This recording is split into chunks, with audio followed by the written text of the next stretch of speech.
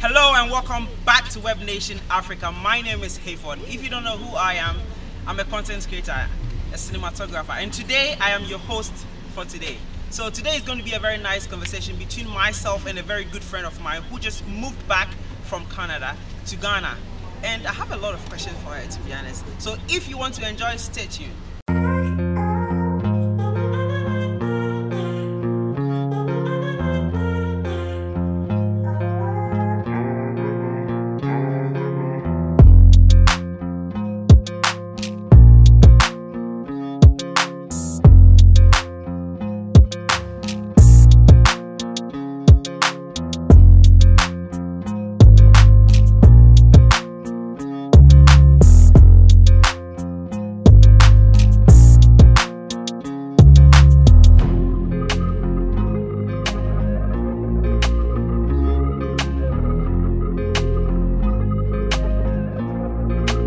So allow me to introduce Rochelle.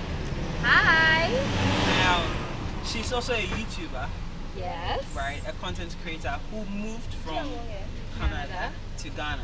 Yep. Now, for those of you watching who don't know anything about her, say a little about yourself. Yes. So I am Canadian. I'm actually Jamaican.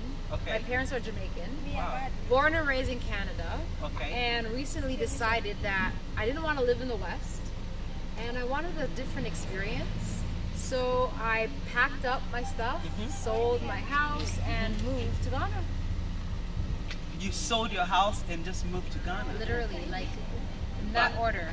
Now, this is what makes me, I don't get it, to be honest with you. I'm a Ghanaian, right? Yeah. And since I was a kid, I want to just leave Ghana, just go to America or Canada and never come back. I know. Even till I have a few friends who still want to leave to Canada. So you coming back, are you seeing something that I'm not seeing, to be fair? It's funny though, you're saying coming back. Right.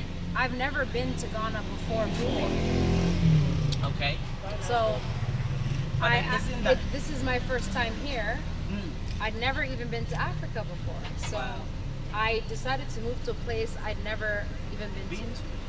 So how did it all start? When did you start getting the ideas to go back to Africa, or even go to Africa for the first time? Yes. Without you've never been here. So a couple of years ago, I just felt like I wanted to have a different experience outside of the West. I wanted to be surrounded by Black people. Oh wow. So I considered going to Jamaica, which is where my background is from. My parents are Jamaican, but Jamaica unfortunately is a little bit rough, and I have 2 kids, so I didn't want to live kind of looking over my shoulder. I wanted a more comfortable, non-threatening environment, and then that environment, right? Wow. And so at the same time, I was Googling other places, and Year of Return came up. So a lot of people were talking about their experience. People were moving around the Year of Return. They were documenting their bills, how much it was to live here. So I was able to get an idea of what it'd be like to move to Ghana. Wow. So did you come test the waters first before moving? No, I never Or you been just here. sold your house after watching the videos? Yeah. Sold your house, packed, and just came to Ghana? Pretty much. I don't know. I don't want to be offensive, but is you that not crazy, right? Of course. I mean, my parents felt like, they definitely thought it was crazy, right? Right. And you've been a woman, right? Yeah, not only that, but I think Black Americans and Black Canadians, some people still think that like Africa is a desert. So that brings. They still think that Africa has like the stereotype, the whole old stereotypical view of Africa. We live on trees, in mud houses. Right. Yes. And even if we do, there's nothing wrong with that, right? But they just don't connect like proper living with Africa. They don't think the two coincide, like modern, lifestyle. But it's possible. I feel you. And now, so how do you convince them? Because it's hard. Well, I didn't spend time convincing them. I just did what I did. But I have my videos to show that Ghana is amazing, and they watch the videos, so they're seeing firsthand my experience. So, I let the videos do the talking. I like that. So how long have you been in Ghana so far? So it's been a year and maybe 2 or 3 months now. Wow. Yeah. Wow. So what are you doing on the continent so far to help? Maybe you are into business. I know you are into business. You know, let me tell you guys, she's doing something great here, which I love.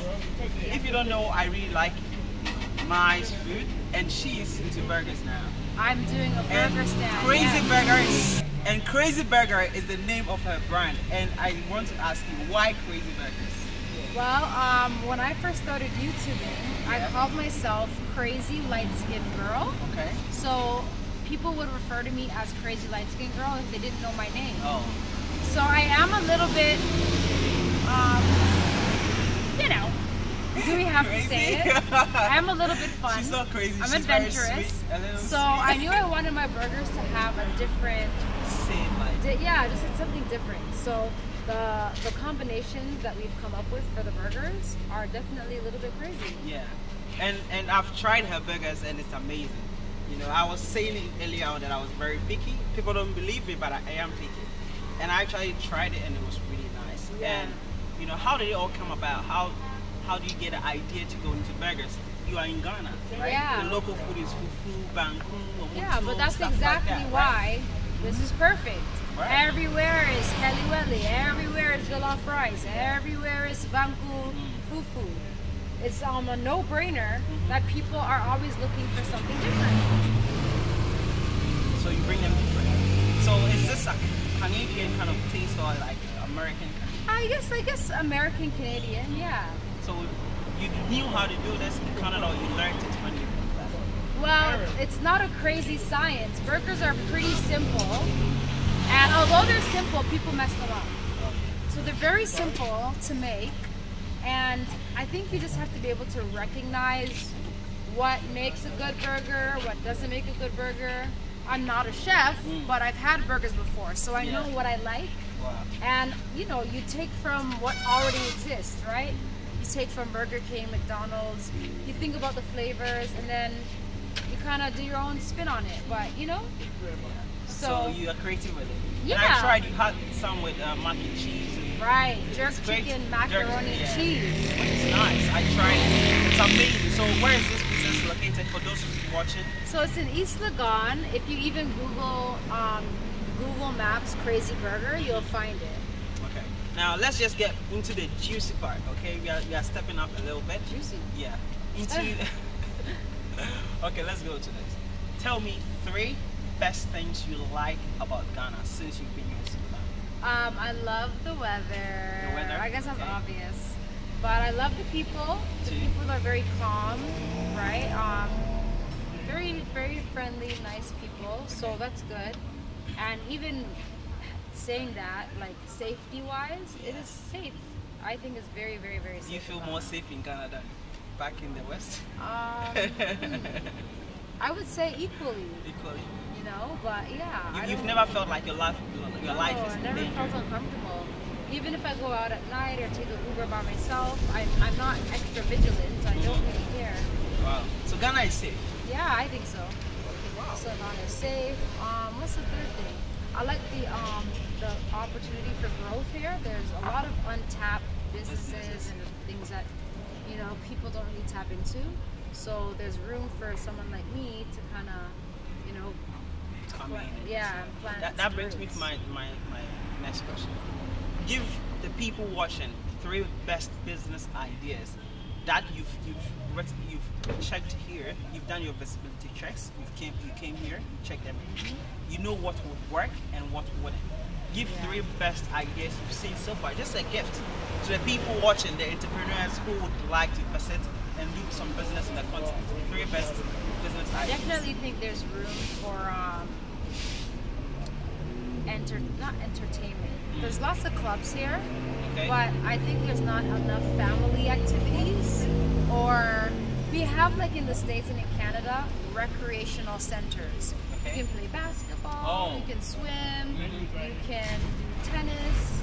It's like a resource for activities.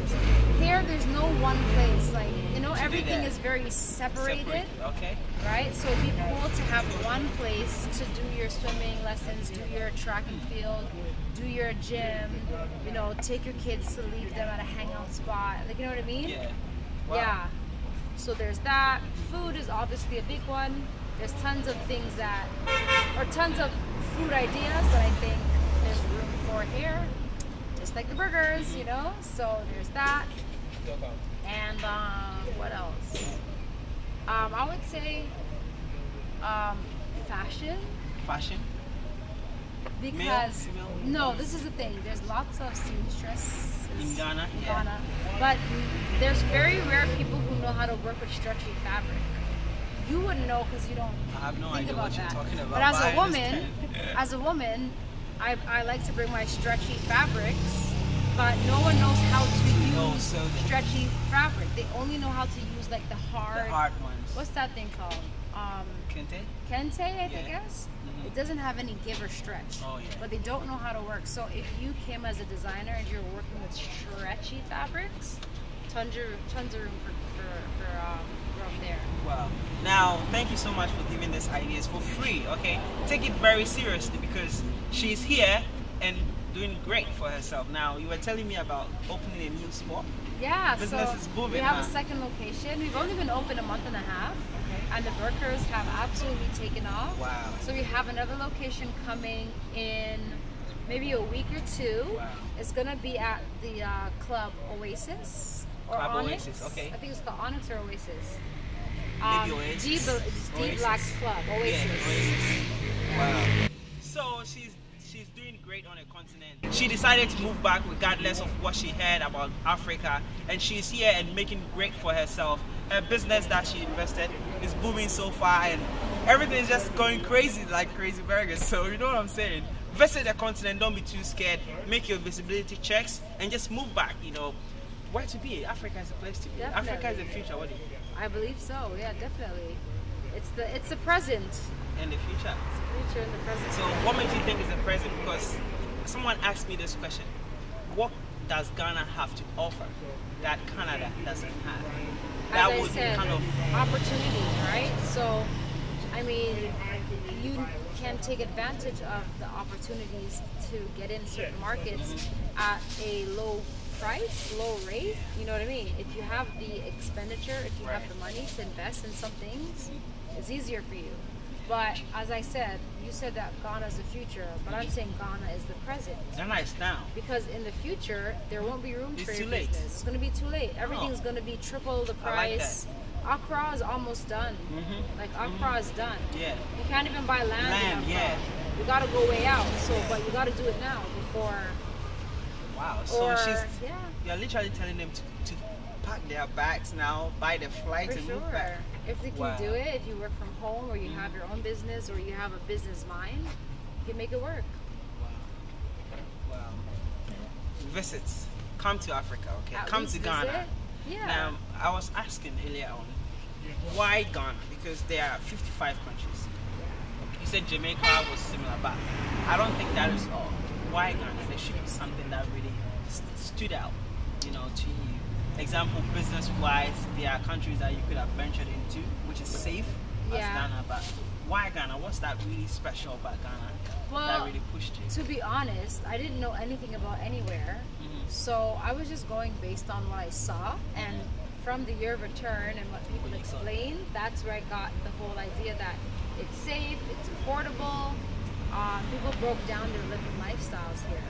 But I'm not sure if like content on, let's say, Rwanda or Tanzania or Cote d'Ivoire, a lot of these other African countries. I don't know. I haven't seen the detailed, you know what I mean, breakdown of the lifestyle or what it's like to live there. So Ghana just had the most information at the time for me to use, right? And at the time, I knew Jamaican people, I knew Trinidadian people, I knew Nigerian people, and I knew Ghanaian people. So out of the friends that I had some Ghanaian friends. So I just said, okay, let me Google Ghana. Okay, so did you know anyone in Ghana before moving? No, I did not know anyone. You didn't know anyone here in Ghana? No. You didn't know anyone here in Ghana. You one day just packed your bags, sold your house, and just moved. Yeah. Wow. Now let me ask, does it worth it? Everything that you've decided to do so far. It's definitely worth it. I'm very happy I came. I have no desire to go back to the West or go back to Canada. I'm good here. Like if I have to go there, I have to just visit somebody, like maybe family or go to a funeral. Yeah. But I'm not. You wouldn't go back. No, I don't see the desire. I don't really. I wish my friend Jeffrey is here. He wants to go to Canada. Oh wow.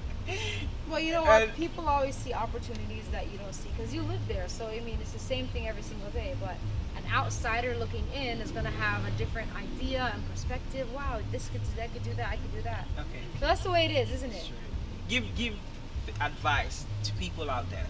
There's a female, a woman, a man, anyone trying to move back. They've been contemplating. They don't know because the stereotypical of Africa is huge. They don't know what to do. You've been here. You've experienced it. Yeah. Advise the people. 3 best advice. So for sure, I would say visit. You know, get your stuff together, get your visa, and come and visit. First. So that would be number 1. Number 2, I would say look into some business ideas while you're here. Networking out here is really great. Yeah. So connect with people, find out what people are working on, see if you can, you know, be of an asset or assistance to people who are, you know, doing things. And if you are planning to move here, just do your research. So find out how much accommodations are, find out how much water, electricity, right? Because here you got to pay your rent in 6 months advance, 6 months right? Advance, yes. So if you're going to pay 6 months advance, you got to save up a lot of money. Yes. You want to make sure you're in a financial position where, you know, your monthly expenses are mapped out. Yeah. Wow. Now, I hope you are taking notes because it would come in handy. She followed the same steps. We did your visibility check, made her research, find out cost of living, and just moved here. And she's living comfortably, I would say, here in Ghana. And so Ghana is not, you know, a jungle like most people think. You know, the drone footages you are seeing on the screen shows you what Ghana truly is. You know, not like what CNN and BBC say. Exactly. So, you know, I'm glad you took the initiative. You know, being a woman and you coming to the continent without knowing anybody and doing these great things here, I must congratulate you. Now, I hope people would be commenting. It's not all juicy. It's not all roses, like you're saying. So, tell me one of the biggest challenges you faced so far while trying to, you know, get the business to transition to Ghana. Maybe two. Well, you know, 2 biggest challenges you faced so far. I think that unfortunately the truth is sometimes, you know, working with Ghanaians is a little bit slow. Yeah. It's a little bit slow. Laid back. A little bit laid back. A little bit of hand holding. Yeah. You have to be there for everything or it won't be done the way you expected it to be done. So that is a challenge that you have to like stay on top of every single thing, literally. Yeah. Anything simple, you have to actually, you might think it's like, oh, it's simple, obvious you do this. It's so obvious. It's not obvious. It's obvious to you. Yeah. But it's not obvious to the people who are even I face that.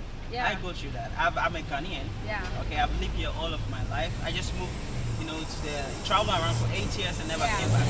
But when I'm here, I feel like so it is frustrating sometimes. So that would be the only thing though. Only thing? Yeah, for the most part. I mean, in the roads, but I mean that's. Oh yes. That's anywhere though. Yeah, the roads it's everywhere. Yeah, it's everywhere. So it's not a big issue. We are working on it. Exactly, exactly. But it's typical for tropical like places, right? Sometimes mostly the roads are all perfect. Yeah, sure. So that's not a big deal. So you can still move back anyways. Come invest in Ghana, visit Ghana, explore Ghana. Now let me ask you one thing. I don't know if it's too personal, but I've not asked you about relationships. I don't know. You told me you have 2 kids, but I don't know your relationships. I was married. I had 2 kids. My daughter's 13. My son is 10. Okay. So you're still married, right? No. Oh, so you're single. Exactly. Guys, did you try dating in Ghana here? What's that? Dating. Not really. Not really. What do you think about Ghanaian men though? Because very weird. Yeah, I had an interview with an American. Yeah. And she was telling me Ghanaian men are weird. And I asked why. And she said they met today. Yeah. 2 weeks later, he took her to see her mom. Yeah. And then her mom started asking, when are you getting married? Oh, wow. So is it the same girl that you're talking about? Not necessarily that, but you know, I think the culture is different. Okay. So men think differently here in Ghana. Move fast? Not even moving fast, but I think once men have money here, they have like too many options. What does when a man has money, they've got girls throwing themselves at them because they have a little bit of money. Yeah. So they don't see the need to necessarily settle down or be with one woman, you know what I mean? So that's what I mean. If you're a successful man, you just take it for granted that, you know. Yeah. So you've not had any luck, or you don't want to look for it? No, I'm not interested. Okay. I thought she was single. I was trying my best for you guys, but unfortunately she's taken. Just to add to the relationship combo, I want you to rate Ghanaian men on a scale of 1 to 10, and also tell me your preference, Ghanaian men or Canadian men? Okay, so on a rating of 1 to 10, I would rate Ghana men around 4. I know, what? Like the guys that I would talk to, as I said, they're successful. Based on. All right, but I'm sure there are faithful men. You know what I mean? Like but myself. I'm saying, as soon as you're average successful. How successful? I don't know. Successful can be very relative. Just comfortable. Like if you have a car. Okay. Right. Okay. That's not successful.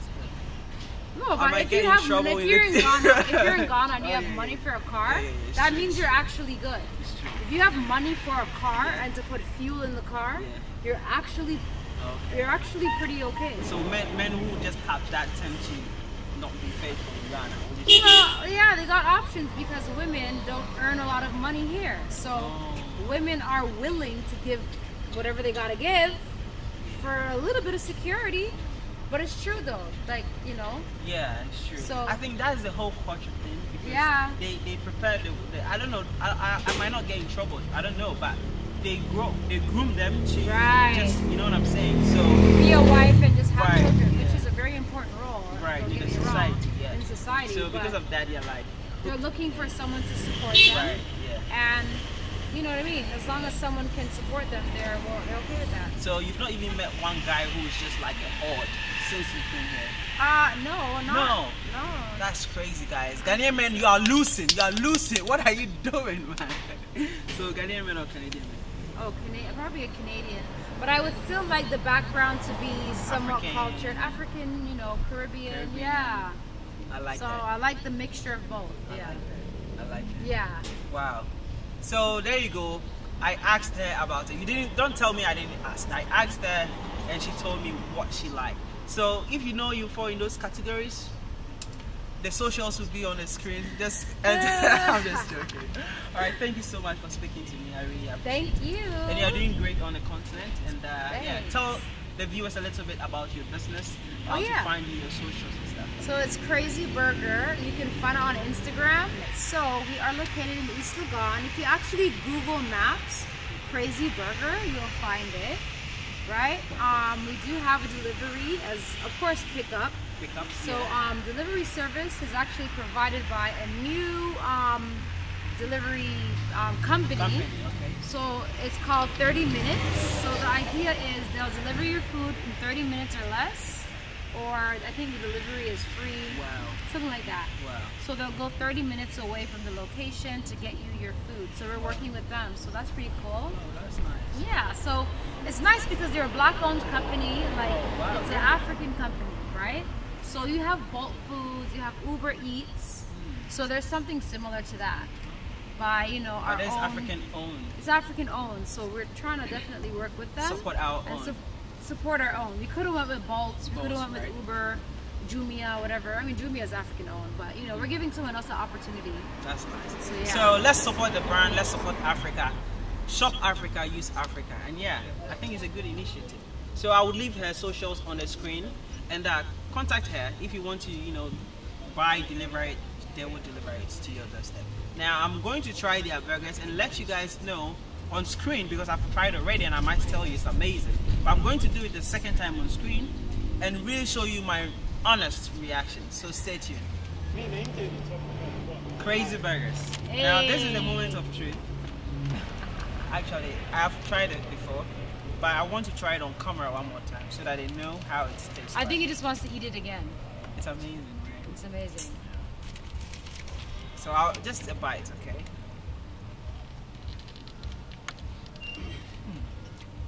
That cheese. See, I swear on my life, this shit is crazy. It's amazing. That's why they call it Crazy Burger, because it's be crazy good. We are doing great. I mean, I swear. I can't even thank lie. you. I was Guys, gonna say I know. This December, or even before that, if you come to Ghana, you're hungry, you want somewhere to really, eat some nice burgers. Yep. Don't look elsewhere. You come to Crazy Burgers. This is where it's at. It's really nice. I swear. It's really nice. Guys, thank you very much for watching. You're welcome. And if it's your first time here, don't forget to like, share, and subscribe. She's also a content creator. I'll leave her YouTube name in the link in the description below. You can't even talk right. The food is so It's good. amazing, you know what I'm saying? So subscribe to her YouTube channel, and yeah, stay tuned for more amazing content coming your way. And yeah, have a wonderful day. Bye. Peace out.